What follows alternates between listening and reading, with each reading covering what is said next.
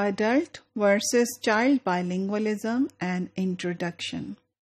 Now, in the coming modules, we are going to compare child bilingualism with adult bilingualism and see how it is different or similar. In an indirect way, this also seems to address the question that at what stage should children be exposed to another language, and are adult bilinguals more proficient than child bilinguals, or if child bilinguals have more advantage over adult bilinguals. So when we come to child bilingualism, we can say with some evidence that it is very well understood. There is a lot of stock of different researches on child bilingualism.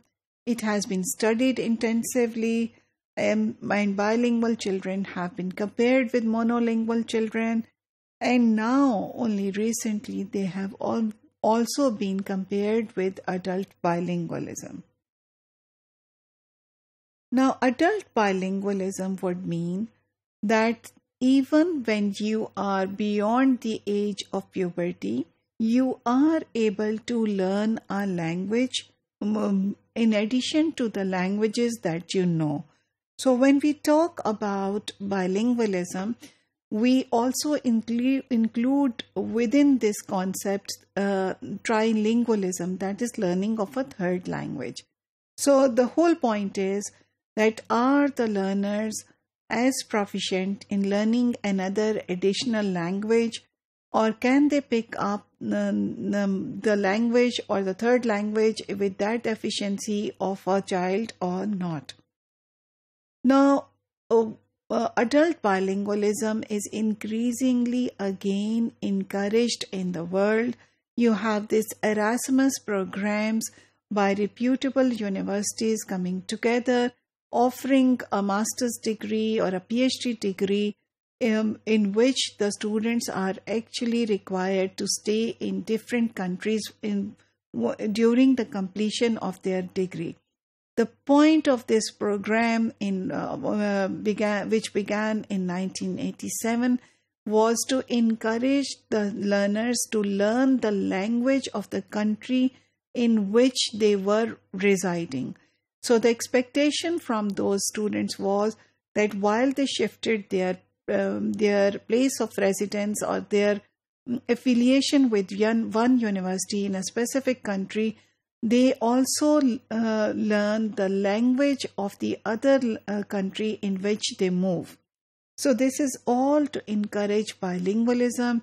So the point was, for instance, in this program is that the more the languages you understand, the more you will participate in different types of contests, the more enabled you become to have those kind of communication skills, to engage with different people. So it's all a step towards preparing your learners towards globalization. So even though we might say that English is the lingua franca right now, but is gradually being competed against by Chinese, by Arabic, and even if these become the lingua franca, again there is a significant amount of population which will never have access to these languages, and in order to reach out to them, we need to know other languages. And interestingly, this program has been very successful, and adult learners who had no prior knowledge of those languages have been able to have the kind of proficiency that has enabled them to finish an academic degree. So the topics that we are going to cover in the coming modules are related to adult bilingualism, child bilingualism, a little bit more in there, the differences between them, what does the research say, and what are assumptions that are generally believed to be true, and what are the similarities between them.